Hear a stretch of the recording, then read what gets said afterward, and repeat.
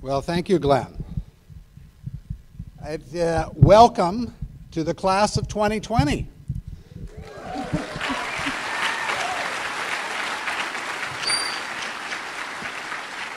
By the way, you don't all have to go into ophthalmology. And welcome to you in the audience, all the family and friends of these graduates. This is traditionally the beginning of the academic year and the beginning of a career in medicine, and as Glenn already described, is an important first step now in virtually every medical school in the world. As I was preparing for the white coat speech today, I've been to many white coat speeches. In fact, I actually gave the white coat address at my former institution, and then about 2 weeks later I accepted the position here during the white coat ceremony last year. And I could have given a variety of different talks, but for today's discussion, I actually took a clue from Dr. Fred Jacobs, a very senior faculty member at our institution, who suggested that instead of a talk, I tell you a few stories. So today I'm going to tell you the story of three patients that created me as the physician that is addressing you today. Now, as is true with all stories, you often need a little preamble to understand the message of the story. So my first patient story takes place in Boston as you heard in the introduction, at the Massachusetts General Hospital where I was an intern. Now, a little of the background. I graduated from Case Western Reserve University in Cleveland, Ohio, a very old medical school, so old that it was created when Western Reserve, Ohio, was the Western Reserve of the state of Connecticut, to give you an idea how old that school is. But there had never been a house officer in the school, in the Department of Medicine of the Mass General from my medical school. Now, I think it would be fair to say that in 1970, internal medicine training at the Mass General was probably the most competitive residency in that field in the country. And when I arrived in Boston, it was a slightly bit intimidating. At least half of all the house officers had gone to Harvard undergraduate school and Harvard Medical School. Those of us that hadn't done that all referred to that as Preparation H, but that was probably not appreciated by those students. The other half of the interns in my class were the #1 students at a variety of highly prestigious institutions, Johns Hopkins, Columbia, Duke, etc. And I was the only one from that Western school at Case Western Reserve in Ohio.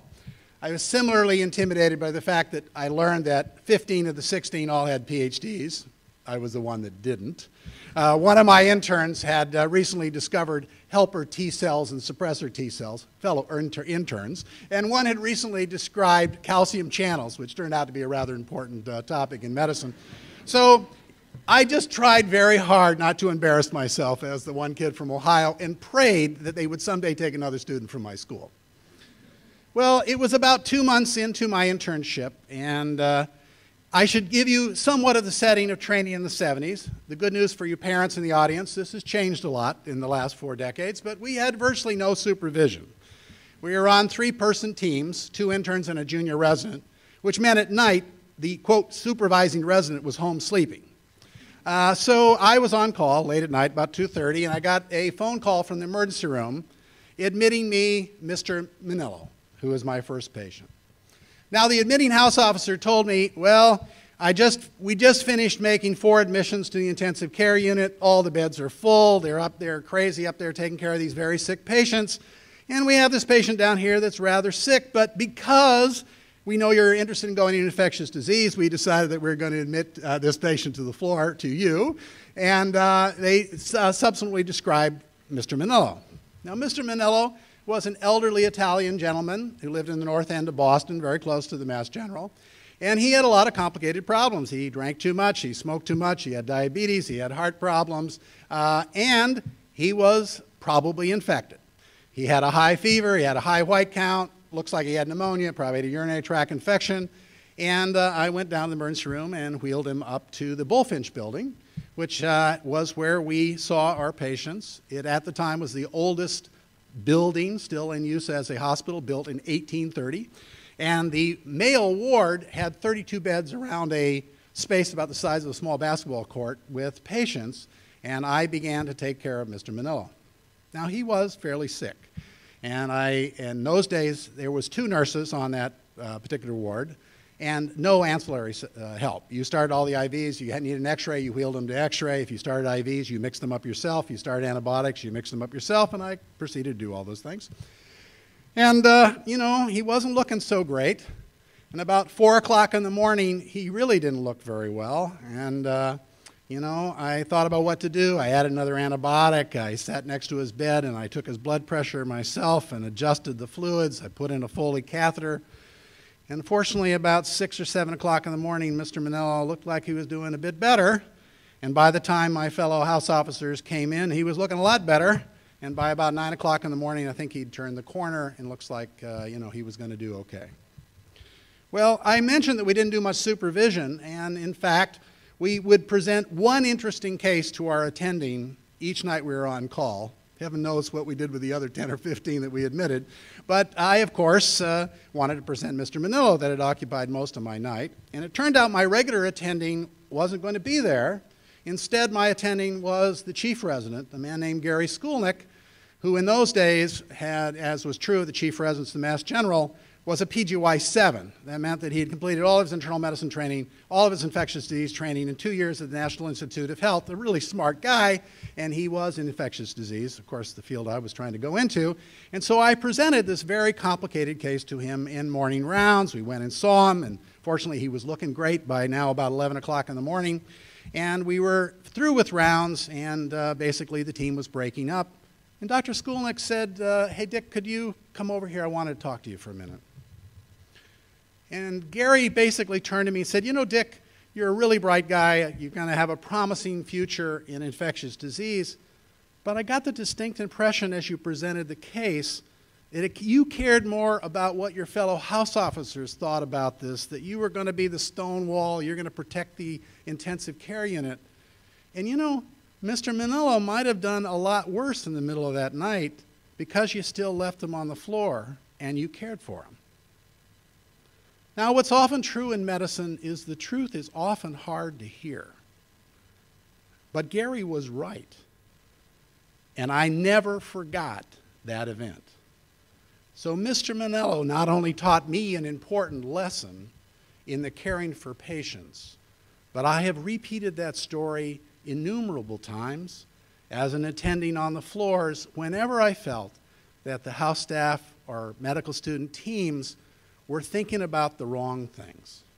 Because when all is said and done, no matter how unpopular, no matter how you might appear, you've got to do what's best for your patient. Now, the second patient is another patient I took care of at the Mass General, Miss Ella Mae Robinson. Now, Miss Robinson was a very interesting lady. She was an elderly black female school teacher, had retired for over 20 years, and she had very severe aortic stenosis. That's a narrowing of the aortic valve, the big valve that exits the heart. It was so severe that you could literally lay your hand on her chest and hear and feel the vibration from the turbulent blood flow that went across that calcific valve. And she was in real distress, short of breath, in congestive heart failure. And as I began to take care of her and get her out of that condition, up from the record room came a stack of charts about a foot high that recapped the story of Miss Robinson. Now, Miss Robinson had been seen by virtually all the medical house staff at the Mass General for the last 15 years, and they had all very accurately diagnosed that she was suffering from calcific aortic stenosis of the elderly, that she needed her heart valve replaced, and that they had eloquently explained all of that to the patient, and she had steadfastly refused.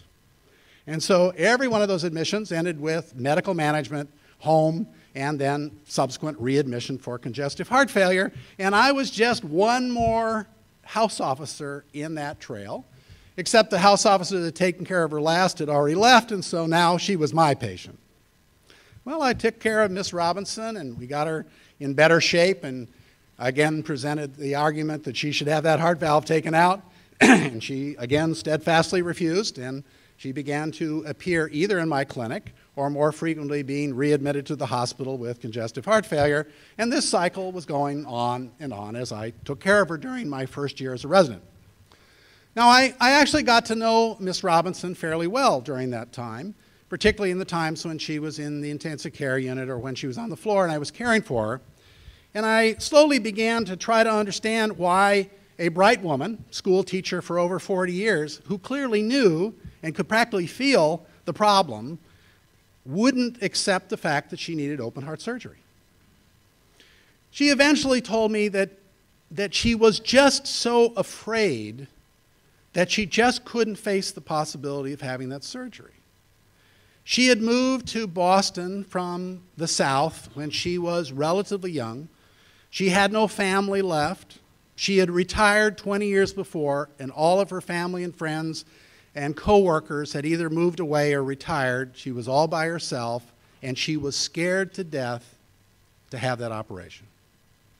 So we talked more about, what we could do about doing that. And I asked her, I said, if there was somebody that would go through this with you, how would you feel about having this operation? What if there was somebody with you and, when they put you to sleep and with you when they woke you up again and with you as you basically recovered from the surgery, do you think that that would be a little less scary?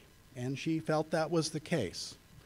So one day, Miss Robinson and I went into that hospital and we admitted ourselves onto the surgery service. I saw her every day, twice a day, not a big deal. I virtually lived in the hospital every time I came in and every time I went out. I was with her when they induced anesthesia. I was with her in the operating room. And when she woke up from anesthesia, I was there holding her hand when she was still intubated and got her through rehabilitation. And ultimately, she did very well, lived for another 12 years with that prostatic aortic valve. Now, my wife Jackie and I remember Miss Robinson to this day, in part because on our bed in our summer home in Vermont, we have an Afghan that she knitted me during her recovery. It is Miss Robinson that told me a whole lot more about caring for patients, because there wasn't a problem in figuring out what was wrong or what the evidence-based solution to the problem was. Miss Robinson just needed a friend. And if there wasn't any other friend around, that friend had to be me. Now, the last story of the last patient is probably the hardest for me, because that's the patient, Dr. Glenn Aoles. Now, you might imagine from that name that that was my father. Now, my father was a pretty interesting guy. He was a Methodist minister. Actually, he was a college president most of his life. And he had a pretty bad medical history. Sorry to say, because, of course, he's my father. And he had a rather bad cardiovascular history. He was the only male in the Oles family to live to the age of 65. They had all died previously of heart disease. And he had two major open heart surgeries. He had had coronary bypass surgery, and then he had an aortic dissection of the first part of the aorta. That's the big tube coming out of the aortic valve, and had it replaced at the Cleveland Clinic. And this was a very difficult operation because he'd had previous surgery in this area.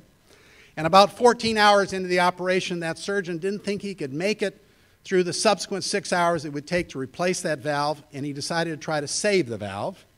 And it worked for about 8 years, but about 8 years later, that valve began to fail. And at this point, he had too many complicated medical problems to actually replace that valve.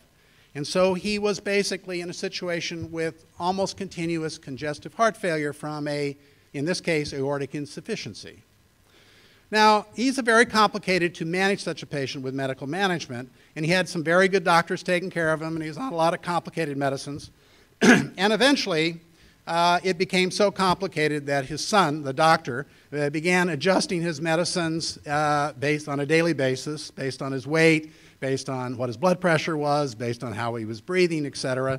And I was keeping this up for about 6 months, and I knew he was getting worse, so I flew out to Oregon. I lived on the East Coast at the time. And as soon as I walked in the door, it was clear he was doing poorly. I called 911. We went to the emergency room, got him back on his feet, and I decided to stay that night in his patient bedroom, to see how he's doing, making sure he's doing okay. During that night, my father turned to me and he said, Dick, you're a great doctor. I'm so proud of you, but I need you to quit working so hard to keep me alive. I just don't like living this way. I'm not afraid of dying, but I hate being short of breath. I hate coming to the hospital all the time. Can't I just go away peacefully at home? That's what I want. And that's not what's been happening. So we discharged him home to hospice in his home, very close to where the Olds family actually came to Oregon in the 1850s. And he passed away 8 days later looking at Mount Hood at night with his family around him. And what's the point of that story? Is I'd like to think that if that was an ordinary patient, I would have been more sensitive to what really he wanted at the end. But he was my father. And this is the reason that doctors shouldn't take care of their loved ones, and one of the reasons why you have to be careful when you get too close emotionally to the patients you care for, because you have a tendency to try to do what you think the patient wants, what you would do in that circumstance, and forget that you have to listen to the patient and try to do what the patient wants with life. And that's a hard lesson to have learned fairly late in my professional career, and hopefully is a lesson that all of you can learn at the beginning. So, 3 simple stories. I could have given you virtually 1,000 stories of patients that have influenced me as a physician. Perhaps I could have told you stories about where I made a brilliant diagnosis that nobody thought of. I could have told you a story how I saved someone's life and they were ever grateful for the fact that I did something that saved them. But those are not the events that make you a real doctor. The faculty are the ones that you'll learn all about. How the body works, how it goes wrong in disease, how to make a diagnosis, what's the best way to treat conditions. But it's your patients, as Glenn had said earlier, that teach you the art of medicine. And you have to be open to that, you have to listen to it, and you have to learn from the hard lessons, from the mistakes that you will make in the management of your patients. And if you do that, you will all become great physicians. So class of 2020, welcome to what I consider the noble profession of medicine. Thank you.